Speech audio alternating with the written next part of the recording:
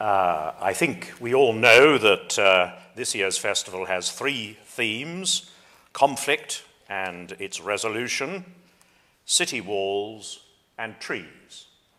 And tonight my focus is on trees, and in particular the tree of life. But if you will forgive the pun, I also intend to branch out into the theme of conflict resolution. Trees stir very deep passions. In one of the favorite fantasy books of this passing age, this age of Middle-earth, trees play a very significant symbolic role. Among the most attractive characters in The Lord of the Rings is Treebeard, the Ent, and ancient tree shepherd. Tolkien was, of course, a scholar of Anglo-Saxon, and Ent is derived from the Anglo-Saxon word for giant. And there is an Anglo-Saxon poem, The Ruin, which contains a phrase used of crumbling Roman cities like Bath, Orthanc enter Gavok, the work of cunning giants. And under the shadow of Orthanc, the tower which stands in the ring of Isengard, and which I'm told you can now build out of Lego bricks, that's hot off the press, that, the off-white wizard Saruman is collecting fuel for his infernal machines, which are mass-producing an army of fighting Uruk-hai. The orc foreman obsequiously observes to the wizard, "The trees are strong, my lord. Their roots go deep." And Saruman replies, "Rip them all down." The world of living, growing things is sacrificed to dreams of domination in a scene which reflects what has actually happened to the forests, which used to cover much of the earth, and not least England's green and pleasant land. Before the Roman conquest, about 2/3 of lowland Britain was forested, with Kipling's oak, ash, and thorn, but also with birch, Scots pine, hazel, beech, hornbeam, and possibly sweet chestnut, although that is a matter of controversy.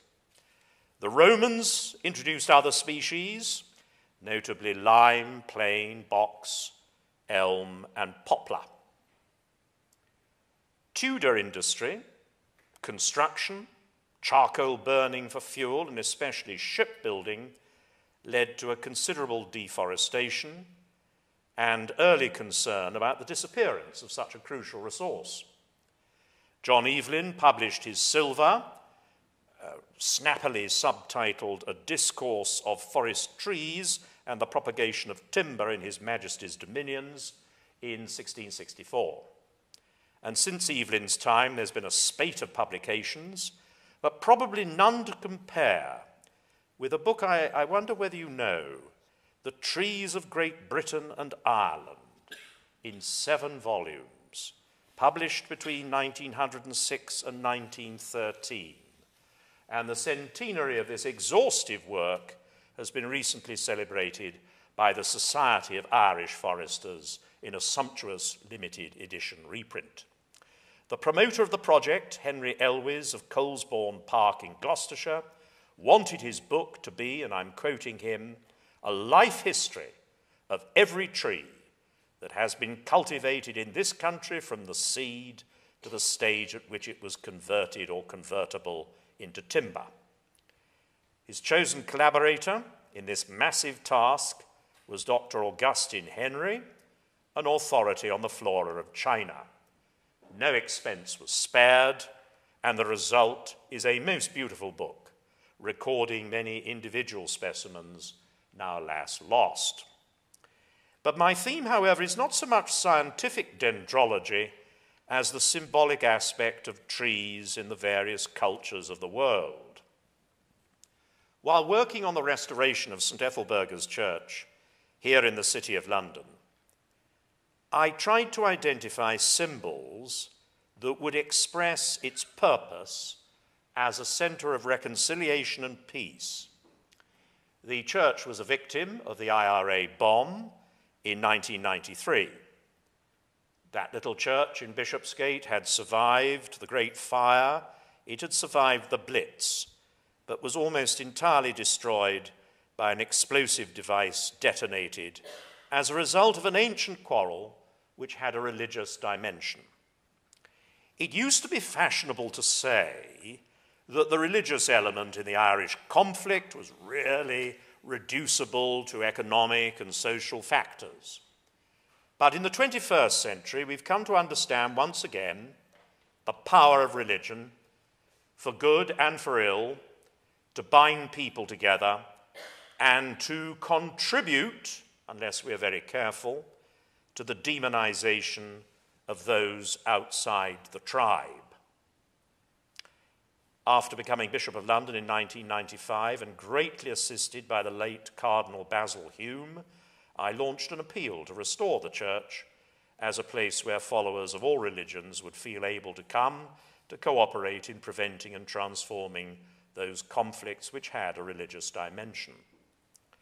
In the 1990s, hard-headed people in the City of London couldn't understand why such a centre might be necessary. Religion for them was harmless and a slightly eccentric leisure time interest. Another cup of tea, Vicar. 9/11 changed all that. It had its very tragic side, the story of the bombing and restoration of St. Ethelburga's.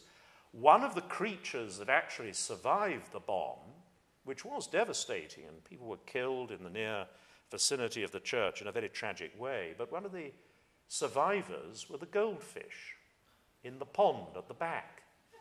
And I was very, very concerned that having survived the bomb, they shouldn't fall victim to anything else.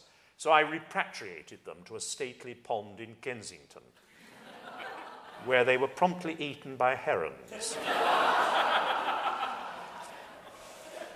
But as we searched for common symbols in the major world religions and cultures, it was the tree that constantly made its appearance.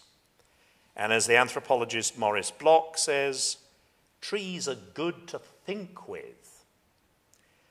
The root of the tree delves, and the shoot reaches up. I've just reached this point with a black poplar planted in the garden to celebrate the Diamond Jubilee. And then the tree will stretch out under heaven in 4 directions. So the tree connects this middle earth with the heavens and with the underworld. It can be seen as a cosmic axis of the kind celebrated in the maypole. Then, as in the vision of the prophet Daniel, the axis of the world can also be a world tree. This is one of his visions. I saw and behold a tree in the midst of the earth, and the height thereof was great. The tree grew and was strong, and the height thereof reached unto heaven, and the sight thereof to the end of all the earth. The leaves thereof were fair, and the fruit thereof much, and in it was meat for all. The beasts of the field had a shadow under it, and the fowls of the heaven dwell in the boughs thereof. All flesh was fed of it. Perhaps the most vivid picture of the world tree is painted in Norse mythology, both in the Poetic Edda, which is a collection composed from very ancient sources and put together finally in the 13th century, and in the Prose Edda, which was composed by the priest Snorri Sturluson. Yggdrasil was an immense ash tree at the center of the world. And Ygg was one of the names of the god Odin. Drasil means horse. And one of the poems of the Poetic Edda describes how Odin once sacrificed himself to himself by hanging on a tree which is identified with Yggdrasil. I know that I hung on a windy tree 9 long nights, wounded with a spear, dedicated to Odin, myself to myself, of that tree where no man knows, from where its roots run. And Odin then describes how he had no food or drink, and peering downwards, he took up the runes, screaming as I took them. Trees, as in this case, are frequently connected with the search for wisdom, and the possession of the runes was part of Odin's ceaseless search for wisdom. Odin declares that Yggdrasil suffers agony more than men know. A heart preys upon it from above, and below the dragon Nidhogg, malice, striker, that means, gnaws at the roots. The references to this great world ash, to Yggdrasil, are scattered throughout Norse literature, and attempts to construct a comprehensive and consistent picture of the world tree probably over-systematizes a poetic concept.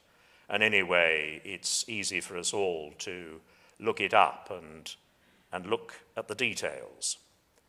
But it's obviously significant that the world ash unites a three-decker universe, familiar from so many mythologies. There are the sky gods, there's ourselves, Homo sapiens, closely connected, Homo, closely connected to the humus, or the earth, because we are creatures of the dust, and that is where Genesis and Darwin agree. We are creatures of the dust, stardust, in fact. Adam, the name of the first human being in the book of Genesis, simply means creature of the dust. And then there is the underworld. The 18th century three-decker pulpit perhaps unconsciously traced the same pattern. That was a pulpit used to deliver the sermon from the top, and then the Gospels read halfway up, and the community notices were given by the clerk on the bottom story. In Greek mythology, the chief sky god, Zeus, is also associated with a tree, the oak. And in his ancient sanctuary of Dodona, high up in Epirus, a most dramatic place where you can still feel the presence of the old gods, a sanctuary in northwestern Greece, Zeus communicated through the susurration of the wind in the leaves of the oak trees. And this is a very ancient sanctuary. It's even found in the Iliad, in Book 16, where we are told that the priests of Dodona went like Moses in the presence of the burning bush. They wore no sandals, they went barefoot, and they slept on the floor of the sanctuary in order to encourage, we are told, revelatory dreams, because Zeus also communicated through dreams. And very interestingly, there's a continuation of this way of being a seer, seeing deeply into things. There's a continuation of it in the most recently canonized saint in the Greek Orthodox Church, is someone called St. Nectarius of Egina. He lived in about the 1920s. And one of the things he did was he taught his disciples to listen to the song, the individual song of trees, as a way of entering into a state of contemplation. I dare say many of you have had that experience of listening profoundly to the song of trees. Other deities, of course, had their favored tree. For Athena, it was the olive.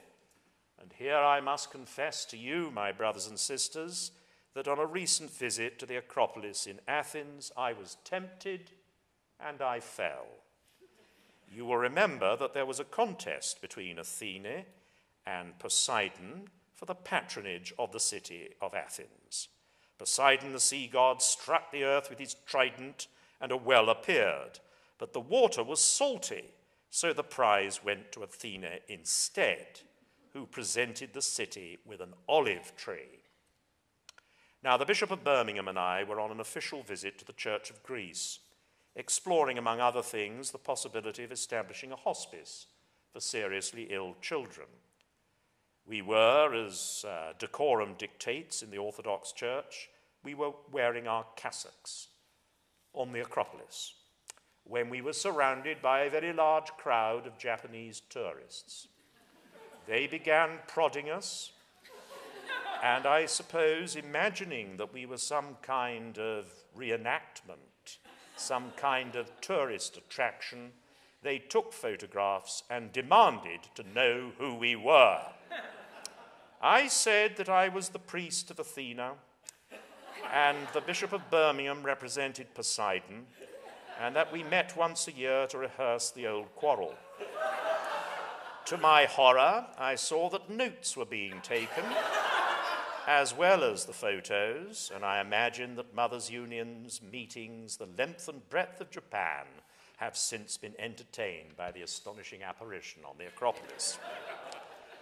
Other gods had their proper trees. Demeter was associated with the fig, Hera with the willow, and famously Apollo with the palm under which he was born on the island of Delos, and with the laurel, which played a part in the apparatus of his oracle at Delphi. Symbolic trees, with their associations with pagan worship in Europe, were in consequence sometimes the victims of the advance of Christianity.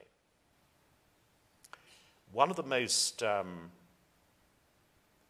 perturbing pieces of information I've received recently is from a professor in the University of Cambridge who specializes in forest people, and he visits the forest dwellers in Borneo, and he came back recently looking rather glum and saying to me, the forest people are very happy because they've been converted to evangelical Christianity. The only problem is that this means that they needn't believe anymore that the trees have spirits and can join in the logging. So it's not unalloyed good news. In his influential life of Martin of Tours, Sulpicius Severus records a confrontation over the felling of a pine tree in about 390 at the end of a century in which the Christian faith had moved from being banned and subject to persecution to being the official religion of the Roman Empire. And of course, next year we're going to be celebrating the 1700th anniversary of the Edict of Milan, which actually made Christianity a legal religion within the Roman Empire. But by the time of St. Martin of Tours, it had moved from being the subject of persecution to being the official religion of the empire. From locating the sacred in natural features, the Christian faith shifted the locus of sanctity to holy people and to relics of the saints. And this is a major shift. It's a fascinating shift as we move from the religion of the ancient world to Christianity. One of the most vivid examples of the change that was wrought is in some of the temples which are still used as churches. The Temple of Athena, for instance, again, in Syracuse in Sicily. Temples in the ancient world were meant to be gazed upon from the outside. They were statements about perfection, balance, and beauty. They weren't places where the congregation assembled at all. They were the houses of the cult statue. So you went in, and the sacred inhabited the cult statue, and the temple was meant to be seen as a statement from the outside. And all the religious action took place at the altar, which was outside, in front of the temple, where you actually turn with your back to the temple to perform the sacrifices on the altar. So it was a very different idea of where sanctity was located. How did you make such a place into a Christian church? You put the altar inside, and very crucially, the people moved inside. And indeed, the walls were pushed out. They now block the area between the pillars. The walls were pushed out because it was now a place for the holy people, the congregation, to meet, because the whole focus of sanctity had shifted. The destruction of the Donar oak at Geismar in Hesse by St. Boniface in 724, and the great tree, the Irminsul near Paderborn, cut down by Charlemagne in 772 as part of his great campaign against the Saxons. These destruction of trees were turning points in the imposition of Christianity on the Northlands. As I say, the Irminsul was destroyed as part of a ruthless war against the Saxons. It was described by Rudolf of Fulda as a universal column, as if upholding all things, obviously carrying the symbolic freight that we've already seen from the Norse vision of the great world ash. Yet trees also play a prominent part in the Judeo-Christian narrative. Genesis in the beginning describes 2 trees in the paradise garden, while at the very end of the New Testament we encounter in the book of Revelation the tree in the midst of the city, whose leaves are for the healing of the nations. Revelation chapter 22, there was the tree of life, which bare 12 manner of fruits, and yielded her fruit every month, and the leaves of the tree were for the healing of the nations. Now, in the myth of the paradise garden, we are presented with 2 trees, the tree of life and the tree of knowledge. And this can be very baffling for the contemporary mind. The fruit of the tree of life was full knowledge, true knowledge of the whole divine creation. This is what the biblical tradition regards as wisdom. As it says in the book of Proverbs, wisdom is a tree of life to them that lay hold upon her. We've already seen how the tree is symbolically connected with the search for knowledge and profound wisdom, and this is also a theme in Buddhism.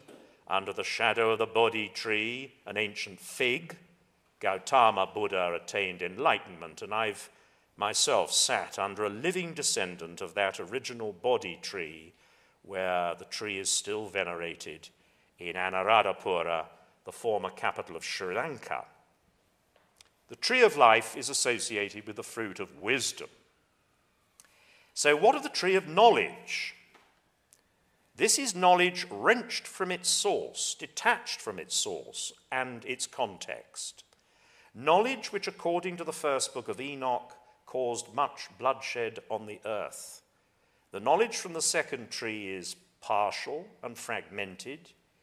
It is knowledge only of a God-forsaken world in which human beings have themselves assumed the role of gods in a relentless search for power. And in the process, of course, they've discovered that abstracted from the creator and source of life, their destiny is inevitably death. In the book of the Wisdom of Solomon, it says, wisdom, the fruit of the tree of life, renews all things. In every generation, she passes into holy souls and makes them friends of God and prophets. The notion of wisdom is, of course, quite problematic in our own day. It's often associated with old people and with a pre-modern cast of mind. It fits awkwardly in our contemporary culture of youth and innovation, just as trees themselves often fall victim to the demand for development. But still, our specialized knowledge and our know-how, which gives us so much power over the world, continually comes up against questions of ethics, value, and beauty. We struggle to relate our partial knowledge to what is needed to shape and ensure the flourishing of whole persons. And there is also frequently tension with the concept of the common good and longer-term perspectives. Wisdom should serve to combine a sense of overall meaning and connectedness with discernment and guidance in specific situations. But the poet T.S. Eliot lamented what he saw as a failure to create the conditions in which such wisdom could ripen. Where is the wisdom that we've lost in knowledge, he asks? Where is the knowledge that we have lost in information? Max Weber, in an analysis that is still valuable, talks of the essence of modernity being disconnectedness. He says the differentiation of the cultural value spheres, and he's referring to art, morals, and science, and most pre-modern cultures did not differentiate these spheres clearly, but he said that modernity differentiates art, morals, and science, lets each of them pursue its own truths in its own way, free from intrusion. And this has resulted in a spectacular growth of scientific knowledge, a flurry of new approaches to art, and a sustained look at morals in a more naturalistic light.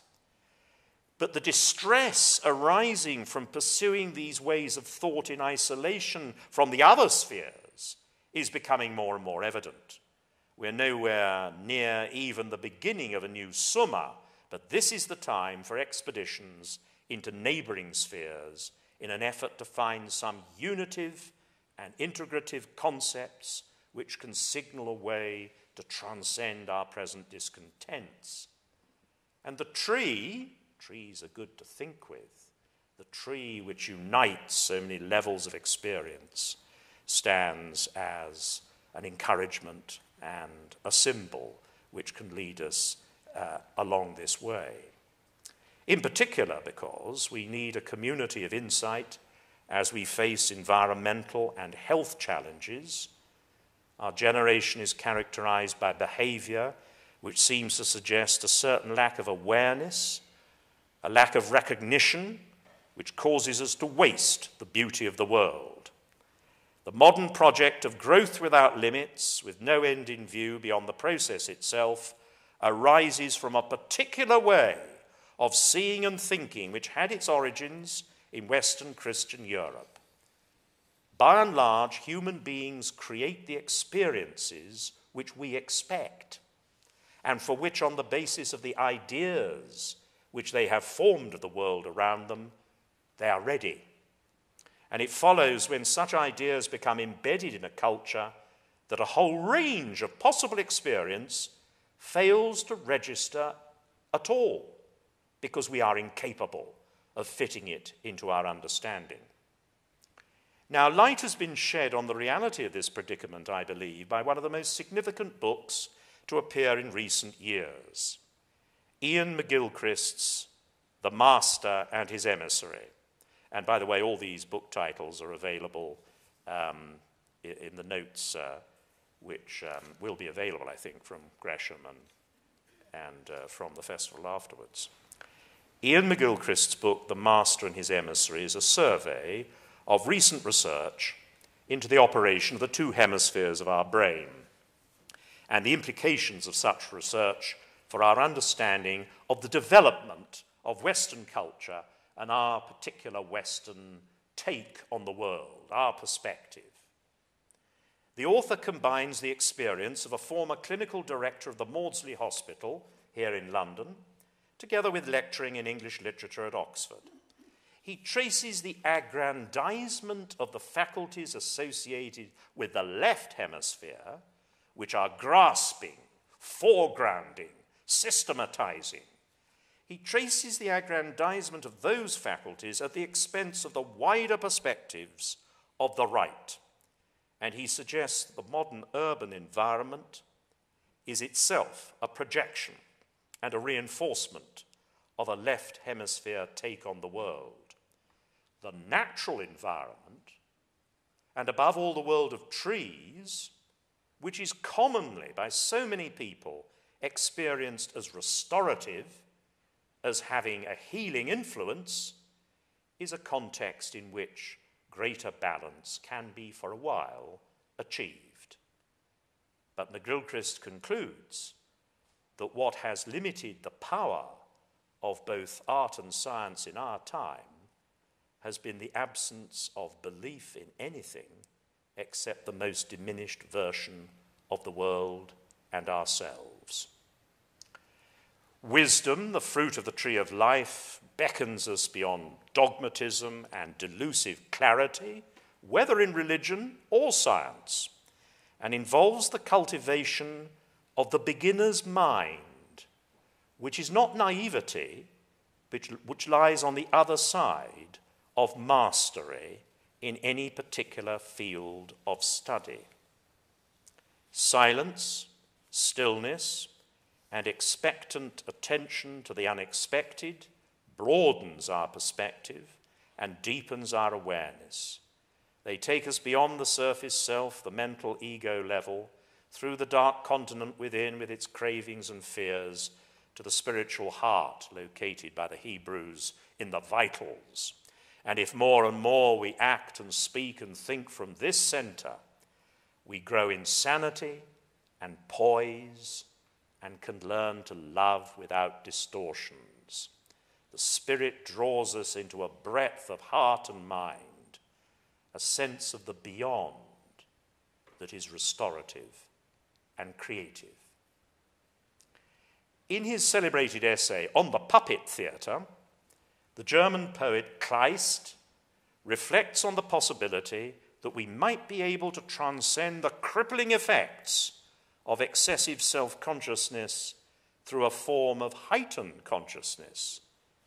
Grace, it says in his essay, appears purest in that human form which either has no consciousness, some primordial innocence, or an infinite one, that is, in a puppet or in a god.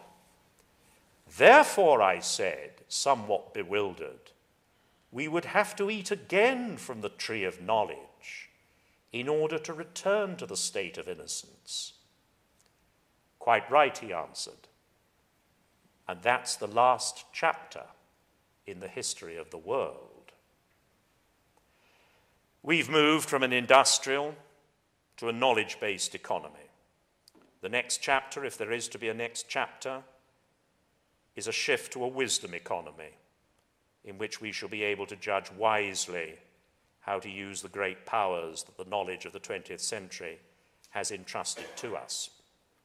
Wisdom, the fruit of the tree of life, is a way of being in the world, aware of the deep structure of life, respectful of other beings, taking life not for granted, but with thanksgiving to its author. And with such awareness, it's possible to put knowledge in its proper context and apply it to beneficent ends. This transforming awareness is symbolized in the Bible by anointing. Christ, of course, is the anointed one. Christos in Greek means anointed, the one who possesses the fullness of the wisdom of God and who is in the world to open up the way to paradise regained. But, and this is where we come to another variation on the tree theme in the Judeo-Christian narrative. As St. Paul says, this strange wisdom, which involves entering into the second innocence by self-giving and the embrace of suffering and death, this is the way to life in all its fullness. The Dream of the Rood is a 9th century Christian poem with echoes of the sacrifice of Odin. Listen, I will tell you the best of visions, says the Scop, the poet, what came to me in the middle of the night, when voice-bearers dwelled in rest. It seemed to me that I saw a more wonderful tree lifted in the air, wound round with light. Yet as I lay there a long while, I beheld sorrowful the tree of the Saviour, until I heard it utter a sound, and it began to speak words, the best of wood. That was very long ago, I remember it still, said the tree, that I was cut down from the edge of the wood, ripped up by my roots. And the tree goes on to describe the drama of the crucifixion. Death he tasted there, nevertheless the Lord rose again. And finally, the poet-seer declares, I prayed to the tree with happy spirit then, with great zeal. There where I was alone with little company, my spirit was inspired with longing for the way forward. It is now my life's hope that I might seek the tree of victory. I'm quoting from Elaine Treharne's fine modern rendering of the poem. Trees are good to think with, and also for solitary contemplation. The modern project of growth without limits and with no end in view beyond the process itself arises in the perspective of the Abrahamic religions from choosing the wrong tree. We've lost the knowledge of wisdom in the pursuit of fragmented knowledge. The pursuit of fragmented knowledge divorced from any consciousness of ourselves as creatures, fashions an individual knower who looks out on the world about him and experiences not an animated nature in which he is a participant, but simply matter to be exploited. Choosing the wrong tree progressively degrades a human being into someone who gets used to the dull pain of seeing nature as a lifeless desert and of treating its beauty as a deceptive mask. Dominance is substituted for connectedness in this way of knowing the universe. It is a way of knowledge, however, which leads, as Descartes the philosopher frankly affirmed, to a way of being in the world in which man regards himself as maître et possesseur de la terre, master and possessor of the earth. And now, however, things are even more serious. The habit of regarding everything as material or mental object has even infected our good opinion of ourselves, because beneath much of the rhetoric about human dignity lurks fear and a reductionist suspicion that we are little more than upright animals, or even worse, rapacious bipeds with a selfish genetic makeup whose happiness lies in consuming the world and treating other people as commodities which exist for our pleasure. So at the beginning of the biblical narrative, the myth of the paradise garden and the two trees at the heart of the Bible, the tree ripped up by its roots and set up at the center of the world as the cross on which Jesus Christ suffers and dies, as the divine wisdom calling us back to ourselves. And finally, there is the tree in the midst of the city whose leaves are for the healing of the nations. The City of London has only a few trees that have achieved literary fame, but I wonder whether you know the one which survives at the intersection of Cheapside and Wood Street. Wood Street, of course, used to be the terminus for stagecoaches, so it was a place which people knew very well when they were coming in from the country. And Wordsworth refers to this tree, which is still there at the Cheapside end of Wood Street. He refers to it in his verses on Poor Susan, because Susan, listening to a thrush, has visions of the countryside. 'Tis a note of enchantment. What ails her? She sees a mountain ascending, a vision of trees, bright volumes of vapour through Lothbury Guide, and a river flows on through the vale of Cheapside. Well, it's not great poetry, but anyway, it does mean that we have one literary tree of some distinction among us. In modern times, the myth of the tree of life and wisdom has been brilliantly reworked in James Cameron's film Avatar. The tree of souls is at the center of the world of Na'vi, of the Na'vi, on the planet Pandora. And its existence and that of the people whose well-being is entwined with the well-being of the tree is menaced by the operations of the ominously named Resources Development Agency. I will not spoil the conclusion for those who've not seen the film, but its themes echo so many of the associations we have traced, and they are expressed, I think, marvelously in this recent film. At a time when the destruction of so much forest cover has been convincingly linked with climate change, we need, I think, to reverence the trees, to plant them, to acknowledge their healing potential, not only by the virtue of the medicinal products which are derived, but also by their capacity to enlarge and deepen our awareness. Thanks to the Conservation Foundation, there was a major campaign to plant yew trees during Millennium Year. I must confess, unfortunately, my cutting died, but cuttings were taken from trees which were alive during the lifetime of Jesus Christ and planted all over the country, including in the garden of Lambeth Palace. Shakespeare called the yew double fatal because it is both poisonous in its berries and also produces the wood used for bow staves. But more recently, however, an extract of the bark has been used in treating breast and ovarian cancer, exemplifying the ancient connection between what wounds and what heals.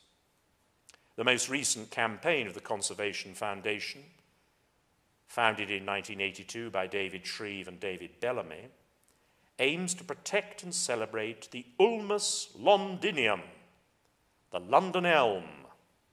And there is a film available from the Conservation Society's website showing 26 of the many uses to which elms have been put. And at the same time, there's a planting programme which is providing young trees to London places with elm in their names. This programme won the 2013 Creative Award in the annual Relief Awards organised by the Forestry Commission. The Elm Project is, of course, the latest response to the devastating fate which befell so many elms 30 years ago. And now the news is full of ash dieback. The disease caused by the fungus was first recognised in Poland in 1992, the fungus Fraxinea. It took 20 years to appear in Berkshire, and since then it's been found in a variety of locations in England. And the Forestry Commission says, as of last week, there have been some 524 confirmed findings. The news has caused widespread concern. Any threat to trees does excite deep passion. The recent attack on the Glastonbury thorn, said to be descended from the staff planted by Joseph of Arimathea when he visited the site with his nephew Jesus, that attack caused outrage.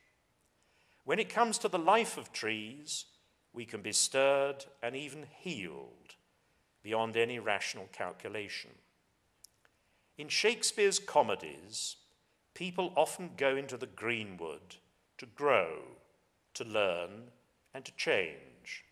Think of As You Like It. Think of The Midsummer Night's Dream. And in the process, they often find themselves by getting lost. One of the best writers of modern English, Roger Deakin, describes in his posthumous book of 2007, Wildwood, his travels across the globe to meet some of the people whose lives are entwined with trees.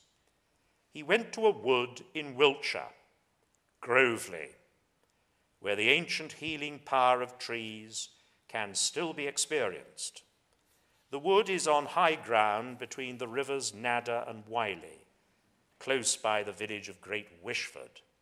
Since time immemorial, the villagers have had the customary right to forage in the wood, but periodically there have been attempts by the landowner to restrict these rights, and the tradition has grown up of recalling and celebrating a charter of 1603, which guaranteed these rights, but which also required the village, and I quote from the charter, to go in a dance to Salisbury Cathedral, 6 miles away, once a year in May, and to claim their rights in the forest by putting up a shout on the green in front of the cathedral, Groveley, Groveley, Groveley, and all Groveley. Roger Deakin slept in this wood overnight and was up by 4 o'clock, and he describes what happened next. I turned round to witness a green figure, half tree, half stag, striding towards me down the track out of the wood, fully enveloped in antlers of leafy oak boughs. This wood-woe wished me a cheery, almost casual good morning and passed on. I caught him up and discovered that he was bearing 2 choice boughs, one for his house and another the marriage bough, to be hoisted up outside the church tower and hung out to bless the season's marriages with fertility. I was in Groveley Wood this May, before Oak Apple Day, on which these ceremonies take place. The ground beneath the trees was covered with a carpet of bluebells, and as I walked down an avenue of beeches, I felt the strain and the fretfulness being drawn out of me. I was no longer a busy bishop with lectures to prepare, still, alas, in harness at a time of life when I was far too old to be the Archbishop of Canterbury, but admittedly still too young to be the Pope. Instead, under the influence of the trees, I began to breathe deeply, and a great peace engulfed me. I rested beneath the tree of life and felt life living through me without any need to pummel or organize it. Thank you very much.